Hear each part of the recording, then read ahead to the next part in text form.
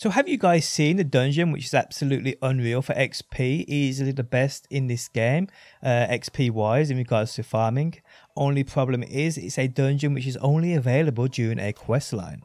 Now if you don't have access to it, there still may be a chance for you guys. So don't go skipping off this video, because from what I have seen, there's actually stages to this quest which will allow you to go back into said dungeon, meaning you can farm this for that crazy XP. Stay tuned. How's it going, guys? My name's DPJ, and if you do enjoy the video, leaving a like really helps out, and if you like what you see and want to see more, be sure to subscribe. Okay, so from the videos I have seen, the quest is picked up from Senna, located within the Bear Tribe Refuge, located right here on the map. Now upon you first clearing out this area, which won't be available for you, you need to clear it out, and then the waypoint will open up, and then guys, it will obviously become populated and you'll meet Senna. She has a quest for you called the Shattered Tribute. This quest leads you into this dungeon right here. Now the dungeon is called the Hoarfrost Demise. Now during this quest, the dungeon changes massively in regards to enemies within here, meaning you guys who have this quest still active or haven't picked it up yet can go and grab it and farm this dungeon for massive amounts of XP. This is done by completing the dungeon, obviously not picking up or completing anything to do with the objective that progresses the quest, leaving said dungeon, quitting out of the game and loading back in. This should reset the dungeon. Keep in mind, I have heard people say you can simply abandon the quest, pick it back up to reset the farm, but either or. Now a lot of people have done this quest already, so they cannot go back to the quest and go to this dungeon farm, which again is amazing for XP. But guys, there is another chance for you to take advantage of this place, because that quest we picked up from Senna and completed, the Shattered Tribute, is actually a part of a quest line. And while you could have a chance to go back into this dungeon. So this quest line consists of 4 parts. The first part is called the Shattered Tribute. Then we have the Hammer of the Champion, then the Beast Challenge, and lastly guys, the Call of the Ancients. Now this is the stage I was at the Beast Challenge.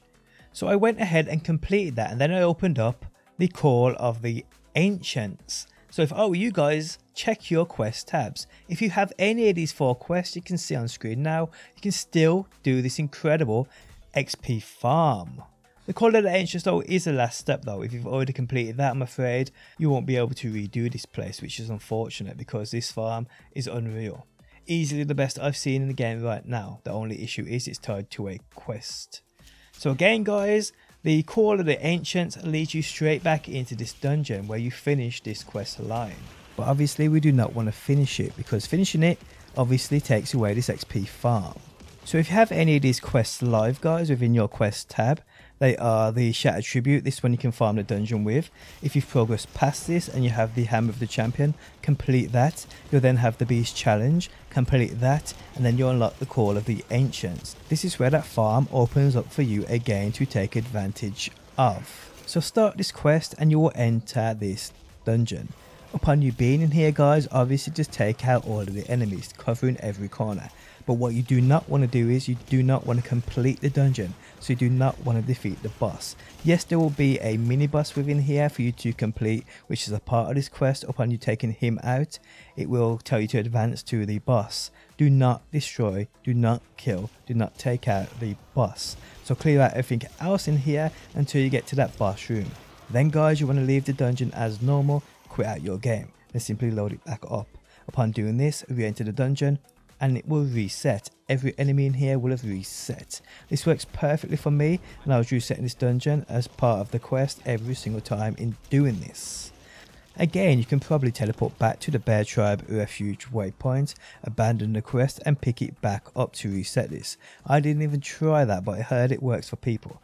I've also heard leaving out the game and changing that world tier can help players who are encountering any issues. But for me, I was resetting every single time I left the dungeon and quit out the game, simply load it back in, and it worked for me every time. Now the dungeon itself isn't the biggest. This means you can storm through it pretty quickly. On a world tier 4 with my character being at level 71, you can see the XP bar as I enter this dungeon and when I've cleared it out. So there's a lot of XP to get from this. And I was doing this, I was taking my time covering every corner, and it took me about 5 minutes. I'm certain people out there with those crazy builds could run this in half the time. Definitely under 3 minutes.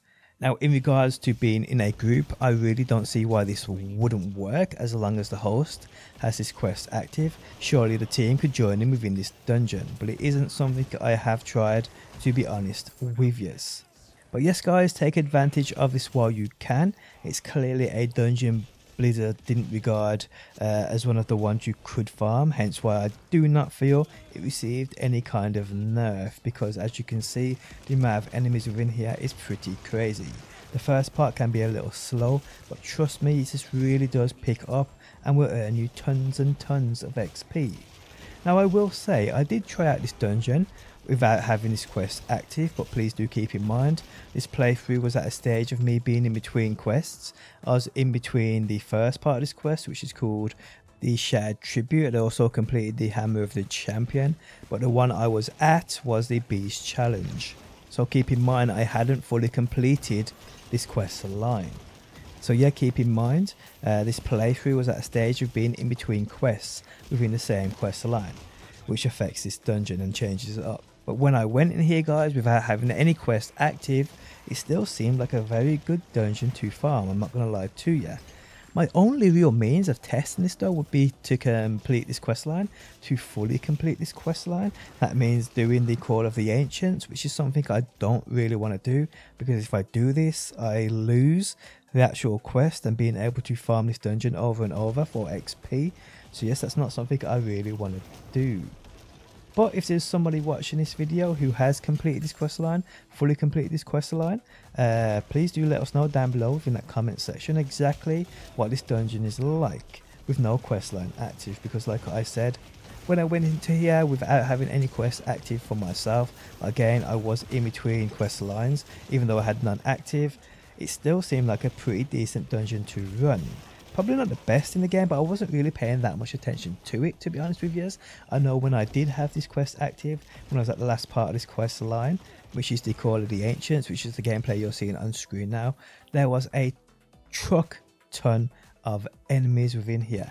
So yes, like I said, I know for an absolute fact when this quest is active, when you're a part of the quest within this dungeon, it just seemingly way more enemies. But yeah guys, please let us know if you've completed this quest, what this dungeon is like post finished quest line. But there we have it guys. If you can do this, I do recommend you doing it, because as soon as Blizzard clock on, this thing is going to be nerfed to the ground. There's no two which ways about it. But guys, if you did enjoy the video, leaving a like really helps out. If you like what you see and want to see more, be sure to subscribe, and hopefully guys, I will see you on that next one.